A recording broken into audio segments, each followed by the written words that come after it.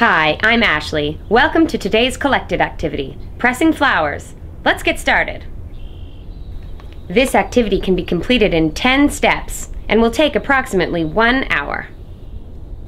What you'll need for this activity are a few sheets of paper towel, a can of spray glue, some clear packing tape, a couple of heavy books or bricks, a few sheets of wax paper, a pair of tweezers, a pair of scissors, and the flowers you'd like to display. Make sure you've got a few different kinds for color and variety. And finally, you'll need a piece of paper or your journal for displaying the flowers.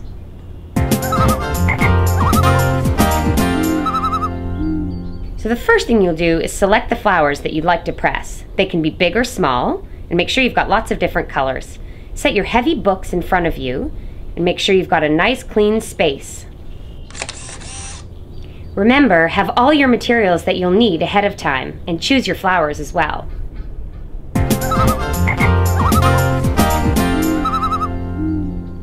Take a piece of your wax paper and lay it flat on top of your heavy book or your brick. Then take one piece of your paper towel and lay it on top of the wax paper. This will allow the moisture from your flower to be absorbed.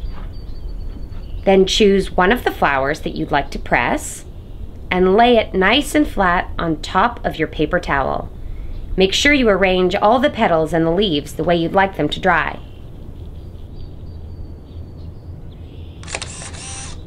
Remember, flowers can be very delicate, so make sure you arrange your flower carefully.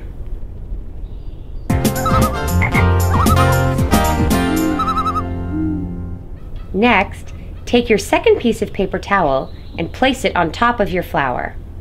Then, take your other piece of wax paper and place it on top of the paper towel. Smooth everything out nice and flat with your hands. Don't forget to put the sheet of paper towel on top of your flower first so that it can absorb the moisture from the flower.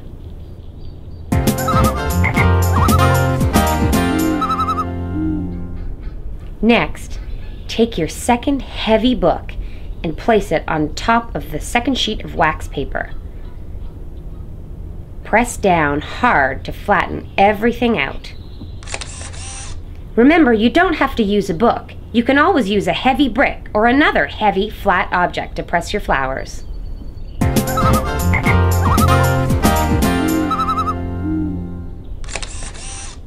Leave the books with the flower between them in a cool, dry place for a few weeks so that the flower dries and is pressed by the weight of the books.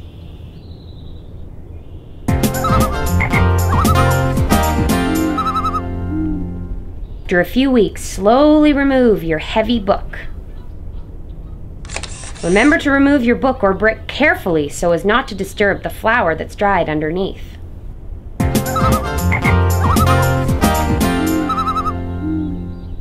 Next, peel back your sheet of wax paper, peel back your sheet of paper towel, and look at your beautiful dry flower. Make sure to pick it up carefully. It could be quite fragile.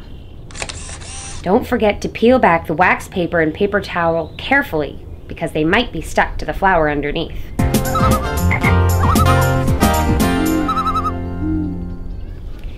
Move your bottom heavy book out of the way so your flower is just resting on the wax paper. Then very carefully with your tweezers, flip your flower upside down. Take your can of spray glue, shake it up, then spray it onto the back of your flower. Make sure you cover the whole back of your flower and all of its leaves and petals with your spray glue.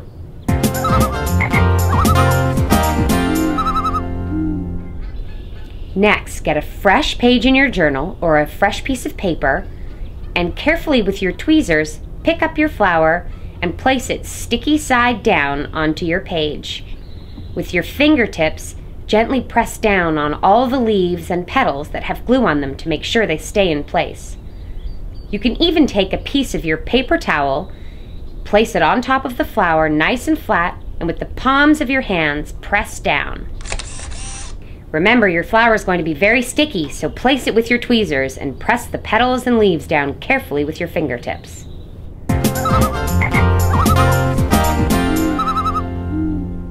Once you've finished pressing the flour down with the palm of your hand, peel back the paper towel slowly, and voila! Your freshly pressed flower. Remember, you can press all sorts of different flowers and leaves and collect them in a journal like we did to enjoy them all year long. Visit the website to try this and tons of other activities that we've built just for you. Check out AndyCamper.com. Come on, campers, let's get outside.